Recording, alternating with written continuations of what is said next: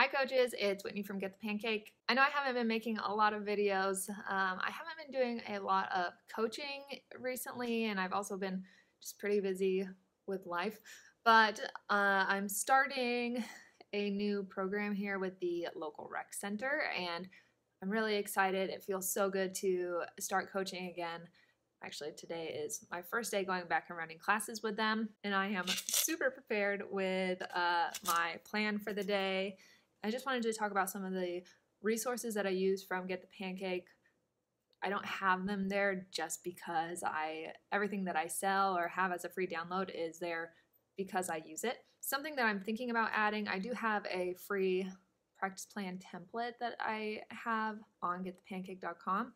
But I'm thinking about making something a little more official that kind of auto-populates the times and maybe helps you track what you've worked on throughout the season. So if that's something that you're interested in, let me know through the comments or send me a message. But that's something that I'd like to work on in the future. For now, I just want to talk about what I'm going to be using today. So again, I have the plan. Our classes are only an hour, and that seems like absolutely zero time. So if you are maybe coaching a rec team or you have shorter practices, I'm hoping that that will inspire me to come up with some more 1 hour things for you guys.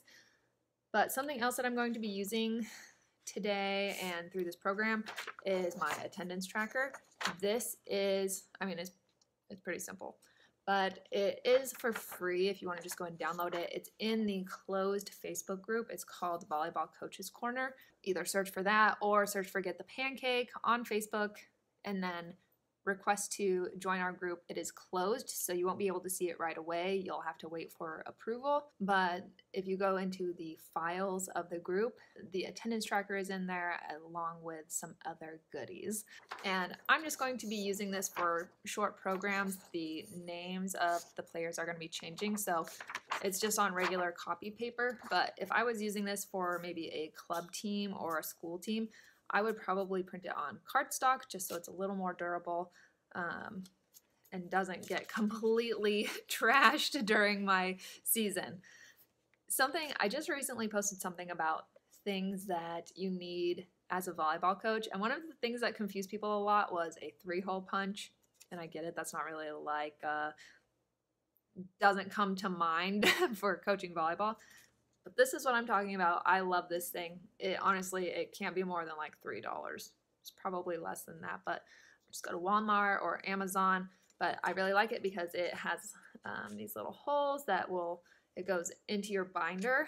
And then when you have things like your attendance tracker and other things that we're going to talk about, you just give it a nice little hole punch.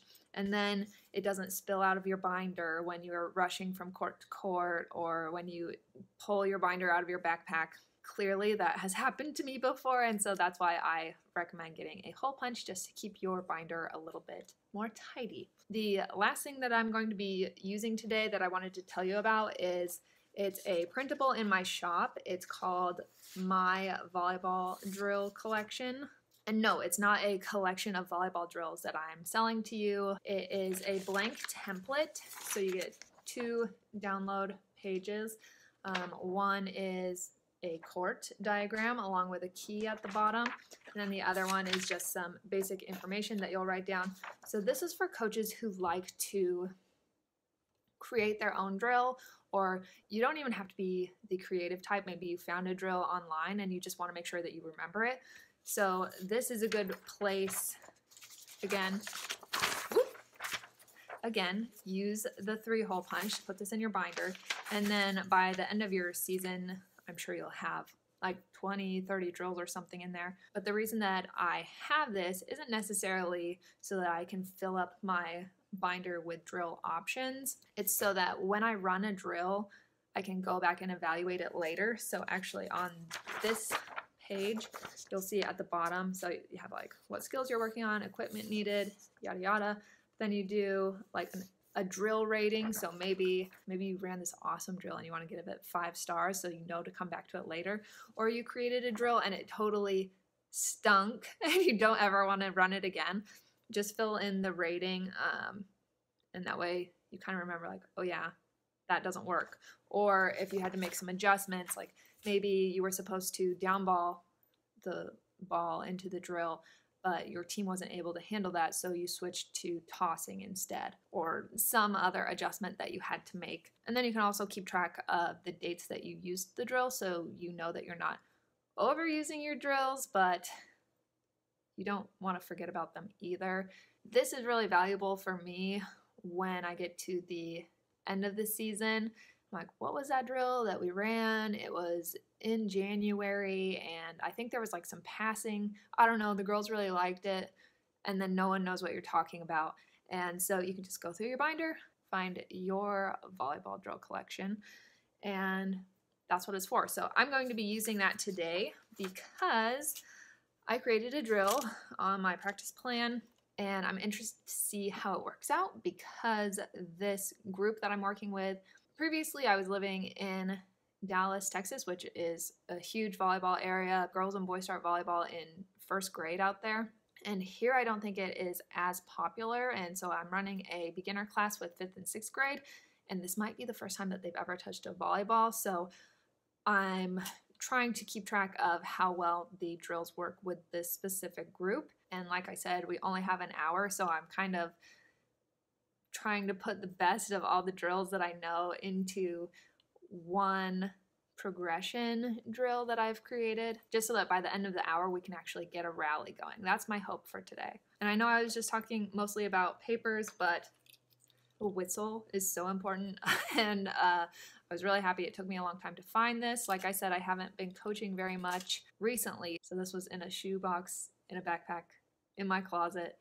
And I'm so happy that I found it because I love this whistle. It's a Fox 40 whistle. Honestly, the difference between a dollar whistle and I think this is like maybe $4 or $5, maybe even $8. I'm not positive, but the difference is huge. This is loud every time. If I have to be reffing, every time I blow on it, it sounds like I mean business. It's not one of those, oh, maybe I meant to blow up, maybe I didn't. If you haven't experienced that yet, you probably will if you have one of those dollar whistles, which those are fine, have as a backup in case some of your players need a whistle and they forget about it. But for myself, I love this one, and it's purple, so that's nice too. This is a little coaching hack. Even if you don't use your whistle, for whatever reason, I feel like you get more respect as a coach, or you're easier to identify as a coach if you're wearing your whistle, especially if you look like a child. Sometimes I get confused with my older teams. So if you are frequently confused for a player, put a whistle on. That will help parents come and identify you. All right. Thanks for, this is just a little check-in video. Starting to coach more, so I'm hoping to have more videos for you here shortly. Thank you for watching, and I will see you in the next video.